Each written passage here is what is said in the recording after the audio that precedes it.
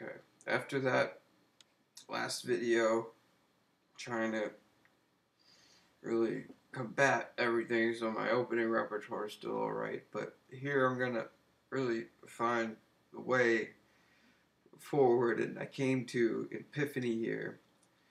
C1 F4 A8 B8, and actually I was just broad stroking everything and playing Bishop D7, but what we can really see is instead of Bishop D7 here, we could play here. Move 10. Instead of that, we play Bishop. We play D6. So we have here, here, here going in for the poison pawn, and then we play Queen B6 defending it. And the reason is if they play A4, so this is an anomaly when the bishop's on F4. So we have three distinct variations on the dark side of this. So we get A6 and we don't want them to stay there, attain that post, so we push them back. So we kind of gained a little tempo for our progression there. So we play D6. A4 isn't all that great. So say they play A3, then we play bishop here, and it's good for us. So the only compromising move would be here.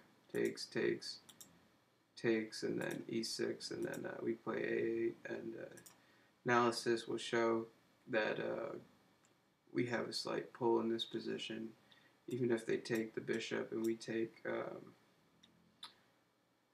Pretty happy with the queenside play, and we're going to be moving our queen to like a certain square, and we have our knight going to C7 and attacking a B2 pawn is there.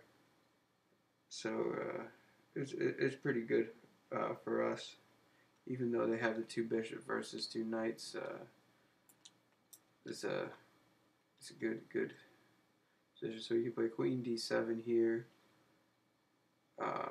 You can play C4, which is also good. I bet C4 is the best because when you can get away with that, then do it. And we're cooking up some tricks here, and I got confidence in that position.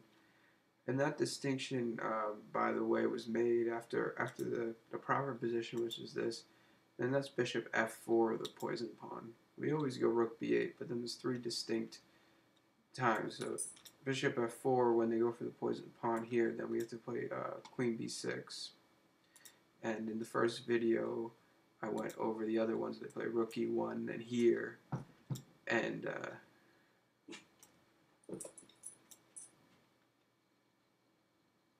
oh, that was not what the why. Bishop F4, Rook here was the first variation, and then that's when we play here, here, here, here, and that's in the first video. And then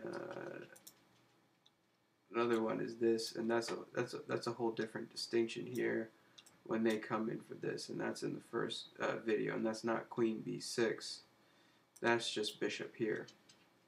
So there's three distinct responses for the continuations, the following continuations, the continuations that follow when they go for that pawn. So you got here, Rook E1, you're always moving here, okay?